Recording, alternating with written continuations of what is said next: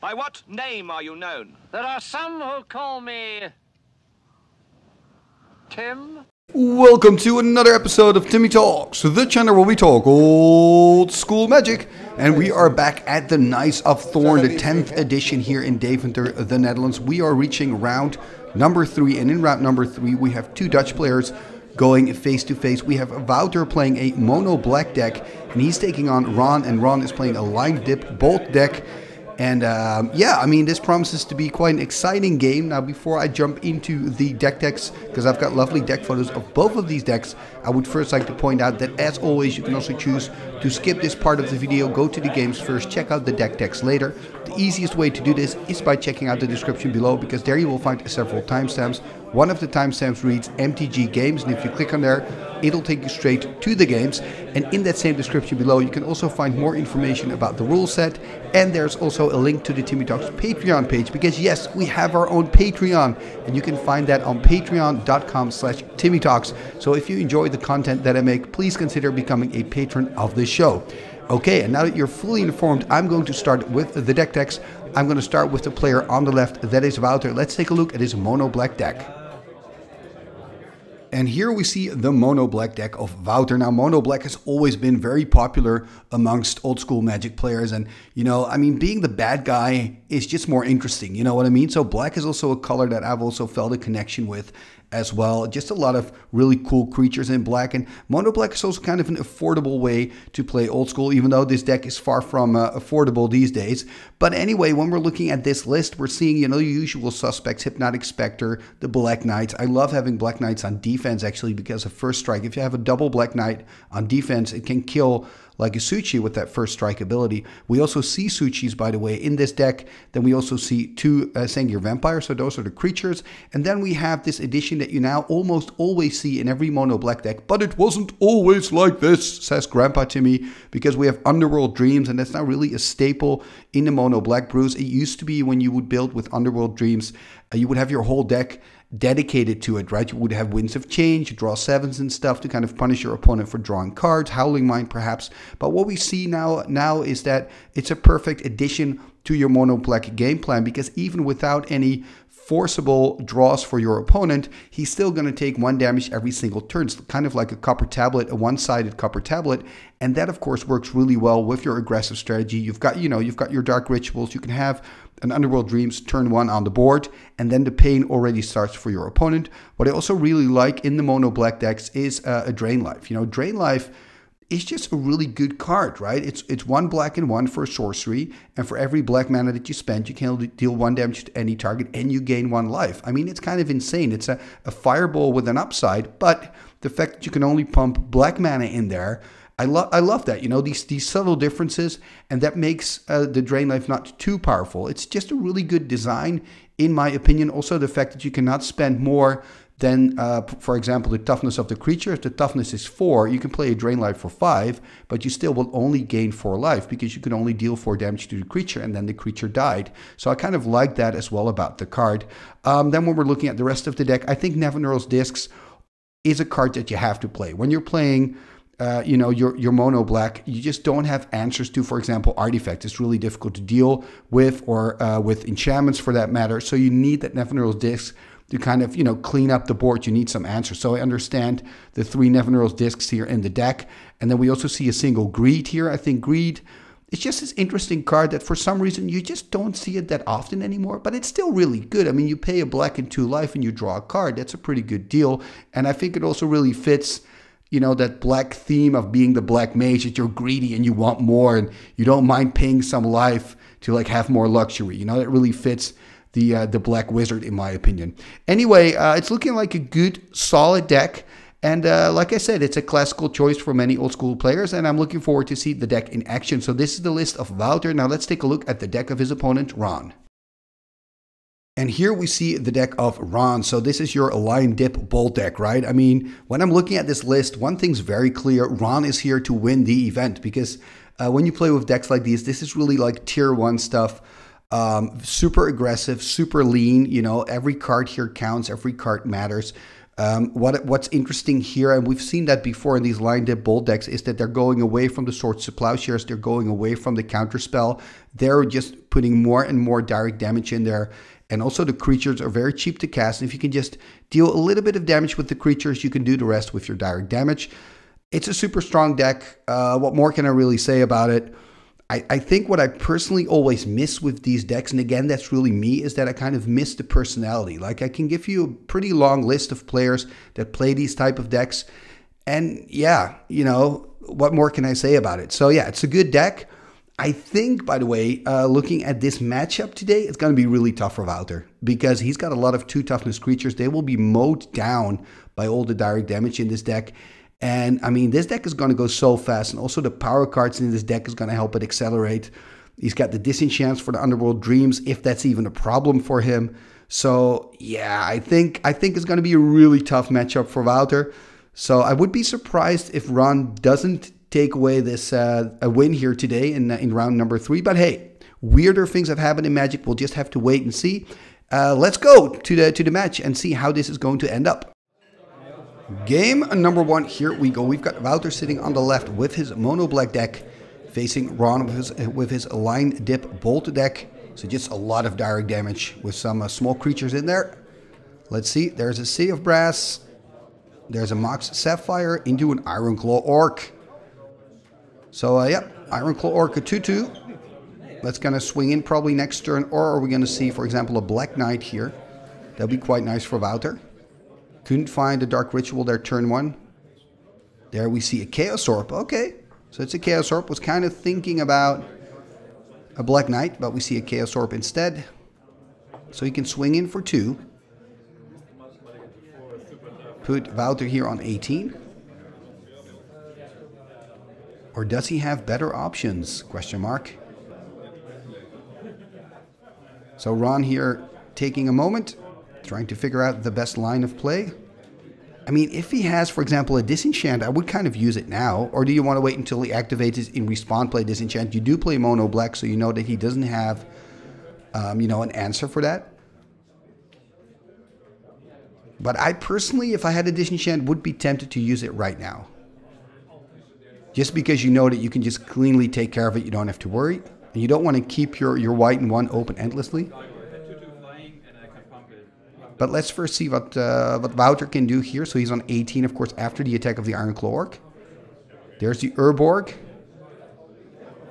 Card from Legends. It taps for black. That's good enough for Wouter. I believe it also takes away First Strike, the Urborg. You've got the blue one, Tolaria. I play with that one just for fun. That takes away banding. Okay, here we see Underworld Dreams. So this is that enchantment for 3 black, and every time Ron draws a card, it's gonna cost him a life, and it's actually pretty annoying for him. So are we gonna see a disenchant now on the Underworld Dreams? It's gonna take a damage from the city. Yeah, there's a disenchant, and this kind of shows how good the Underworld Dreams is against Ron, because he could also disenchant the Chaos Orb here, but chooses not to. He'd rather go for the Underworld Dreams, and I understand why. Remember, Ron's deck has got a lot of draw 7s in there, and of course you've got, I believe, your Ancestral Recall. I believe there's a Brain Geyser in there as well. So it's really a deck that wants to draw cards also. Ooh, he's going to tap 4 here. Are we going to see a target for the Chaos Orb? Oh no, there's a Mind Twist for 4. Beautiful altar with the troll there. Ron is of course also the organizer of the Often Troll Cup. It's a beautiful event. Oh, look at that. Yeah, this is really tough, that Mind Twist. And there's the attack for 2. Yeah, this is absolutely brutal here for Wouter. And really tough. Losing that Suchi, for example. The Loa is not that bad because he just didn't have that many cards anyway. But it's not looking great for Wouter here after that Troll Twist. He is now going to use the Chaos Orb. And he's going to flip on the city. And I understand that decision. But it's a little too late, of course, after that Mind Twist. But I understand this decision because maybe Ron is having some mana issues here. And his deck really wants to have blue. Of course, he has blue with the Sapphire, but also white and red to cast what he wants. There we see the duel, though. Yeah, that is unfortunate. Okay, he's just going to animate, swing in for 6. Oh, that is huge. Wouter dropping to 10. Really needs to play out some blockers here. There's a Soul Ring tapping 4. Okay, there's a Suchi. That's actually pretty good also because Ron doesn't have access to white, so cannot play a Disenchant or a Swords here. Well, doesn't play with Swords, of course. Does play with Psionic Blast now that I think about it. So he could play a Psionic Blast on the Suchi if he has it. That would be quite good, and then he can swing in. Let's see if he can first find another land drop. I mean, this Suchi kind of stops all his attacks. Another line that he could do is simply attack with, for example, a Factory and Iron Claw. And then if Wouter blocks, he could maybe have like a Lightning Bolt or Chain Lightning to kill off the Suchi. So that's another line he could follow here. Could even consider just attacking with the Iron Claw, right? And if he blocks the Claw, okay, I lose it. But then I can play the Bolt and kill your Suchi. There's a Strip Mine. Yeah, gonna animate, gonna go for full aggression, and I understand if you look at the list of Ron, this is what you want to do with this deck. You know, you've got the burn to finish it off, so just go full. It doesn't matter if you lose one creature. That's actually a decent trade. Losing a creature and dealing 4 damage, that's fine. He's gonna drop to 6.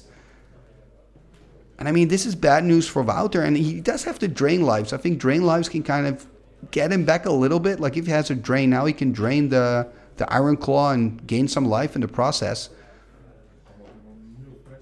That would be quite nice. I mean, you really don't want to be at 6 against the deck that Ron's playing with. Remember, full playset of Bolts, full playset of Chains, full playset of Psionic Blast. It's just super risky.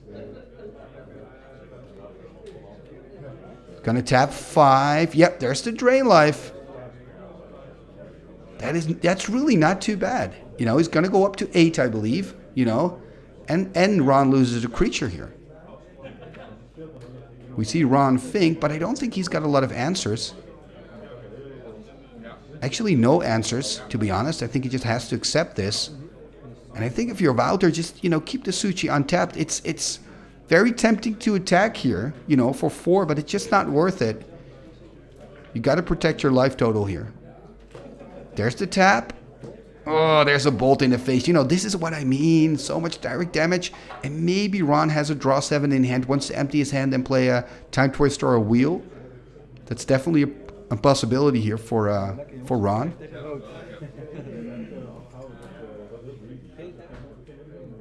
Looking at his hand, what is he gonna do?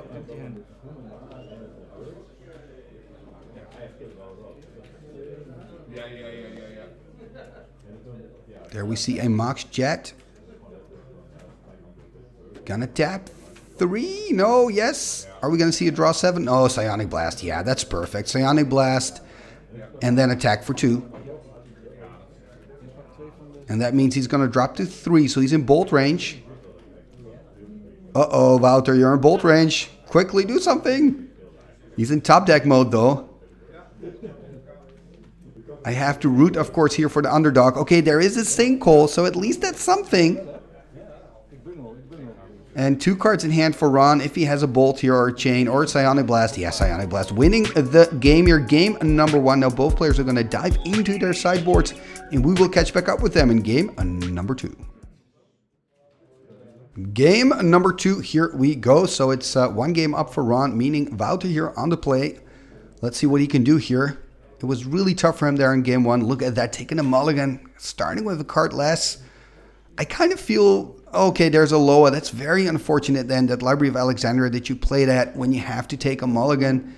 That probably means that next turn he's not going to play out anything because he wants to get an active Loa. And what I wanted to say, I kind of feel that if Wouter wants to stand a chance in this matchup, all the stars need to be aligned, right? His deck has to do what it wants to do, and so far that's not happening for him. So this is tough, I think, for Wouter. But let's first see what Ron's going to do. Looks like he's already in the tank here. Drawing card number 8, full grip of cards. I guess what he's thinking about. There's a duel here. Not quite sure which one. Could be a volcanic. Looking at the text box. But we'll just have to wait and how he taps, passing the turn here to Wouter or not. Let's see what he's going to do. Yeah, passing the turn, then in. Yeah, so here we see in the upkeep, right? Ancestral Recall. I kind of saw that coming.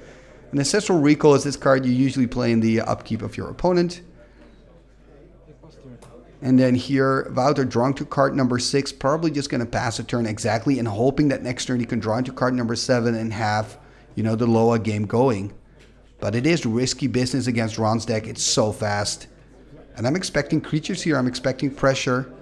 There's a Mishra's Factory. Are we going to see some jewelry as well? Some Moxen perhaps? There's a Black Lotus. Okay. I mean, he has a lot of options. A lot of cards in hand after that Ancestral Recall. And he was also on the draw, so a lot of cards for him. The question is he going to use the Black Lotus here straight away? He's going to tap 2, I believe, so it's probably then a red and a colorless for an Ironclaw Orcs.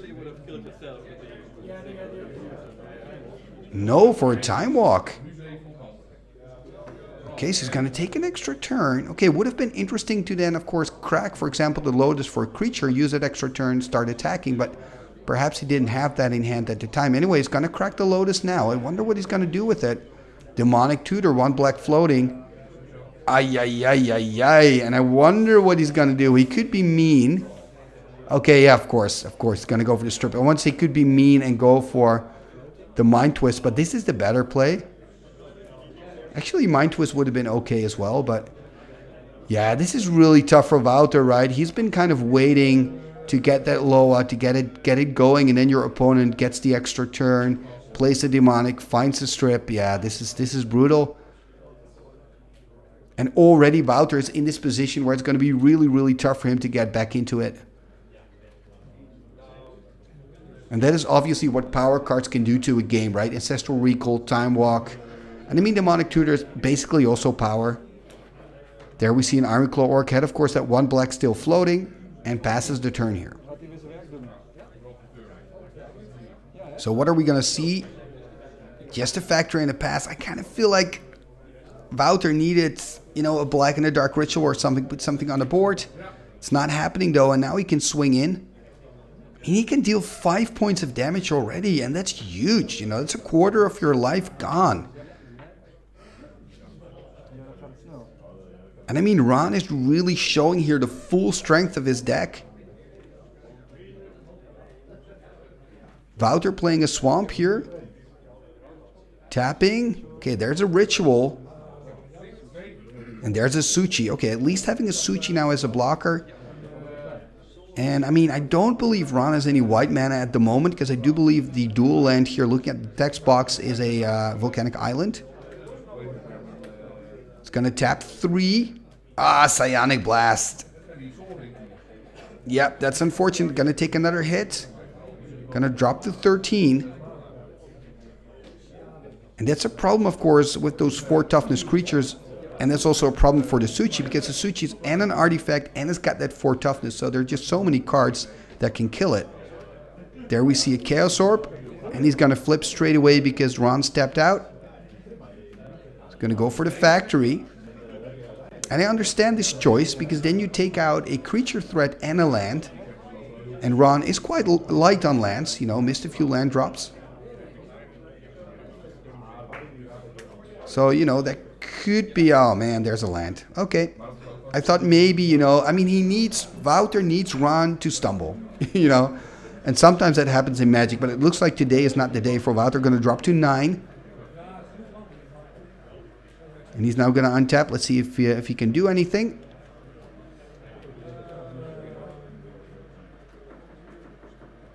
Okay, we do see a strip here, stripping the Factory. Again, makes sense. And now he's got his own Mishra's Factory to block the Ironclaw Orc if Ron chooses to attack. And look at that, Ron's stuck on 2 lands. Okay, a little opening here for Wouter.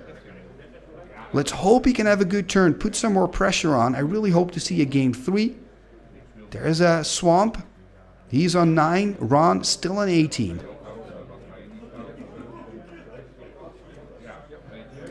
Wouter now in the tank. His turn to think and think deep. Tapping 3, tapping 4. Ooh, that's a Pestilence. Ooh, Pestilence. Maybe a card coming in from the sideboard.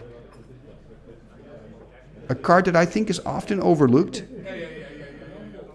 There's the attack, and of course the downside of Pestilence here is, yes, it's really good against the Lion and the Ironclaw Orc.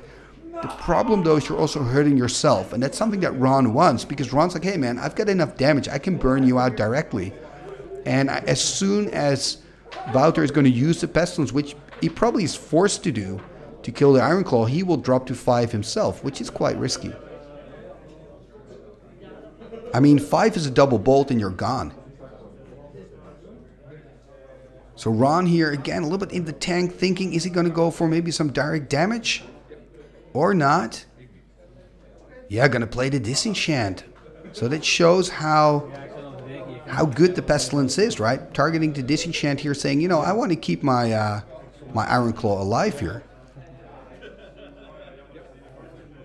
And I'm already looking forward to the next combat step. Okay, there's a mace. That's actually quite good. Now he can attack for 2. Because he's got that mace to send the Ironclaw back. So Wouter manages to put some damage in, putting Ron here on 15. And I think for Ron, the City of Brass is just a really important draw. It opens up white for him, but just also gives him that 3rd land. You know, he's got a lot of spells in his deck that cost 3. Ooh, there's a Loa. Not enough cards, of course, have an active Loa. It's going to tap 4, going to take a damage, drop to 14. What are we going to see for 4? There's a Suchi. Passing the turn back to Wouter. And I mean, looking at the hand there, by the way, of Ron, maybe he's already has 7. It's kind of hard to see how many cards he has in hand from this viewpoint. We'll see. As soon as he activates the Loa, we'll know. Anyway, there's a 5th mana here, tapping 5. Or we're going to see Sengir Vampire hitting the board. Beautiful creature, 4/4 flyer. So at least Wouter is putting up a fight here in game number 2. I was a little bit concerned after that very strong opening by Ron, and of course the mulligan that Wouter had to take. But we do have a real game here, which is nice. I still feel that Ron really has, you know, the better board state, especially with the Loa. Tapping 4 again, gonna take another damage, dropping to 13. There's another Suchi. And there's the pass. Yeah, doesn't want to attack here. Makes sense. There's the draw by Wouter, and it's gonna be, I mean, Wouter needs another Sengir here. Or a Suchi, just something to block the other 4/4, because then he can, if Ron would go for an all-out attack, he can say, I'm gonna gobble up your Ironclaw with the Vampire. Okay, let's see what he's gonna do. There's a Gloom, yeah. I think Gloom, yes, it helps against the Disenchants and the lines, but it's not really good. It's not really good. Also because Ron doesn't play swords. I get it. And it's easy from my position, of course, sitting here looking at how the game unfolds. And remember, the players don't have each other's deck lists or anything. So he probably expected Ron to also play with Swords to Plowshares. But let's see. This combat step is going to be crucial, I think. Are we going to see an attack here with both Suchis? Yes, that's exactly what happens. Does he want to trade? I mean, you don't really want to do it, but maybe you have to do it. Yeah, you cannot go to 3 here against a deck with so many Chain Lightnings and Lightning Bolts. But this is perfect for Ron, right? Well, perfect, but it's not bad for him. I just keep wondering how many cards he's got in hand, because they seem like quite a lot, but he's not really interested in going for the Loa plan. So I guess maybe he's on 5 or something. Tapping, what are we going to see? Okay, Surrender Befried. So there's the Surrender. And again, Wouter's kind of with his back against the wall, needs to find at least one really good blocker to take care of the Suchi, and then he can send back the Surrender. Gonna tap 4. Are we gonna see a Suchi? Okay, this is quite nice. This is good news. Let's hope that the Suchi can stick for Wouter. Ron here dropping to 12. If you're Ron, of course, you want to take care of the Suchi ASAP. He's got, of course, Psionic Blast in his deck. Only played out one so far, I believe. Playing with a full play set. It will be interesting to see how this is going to unfold.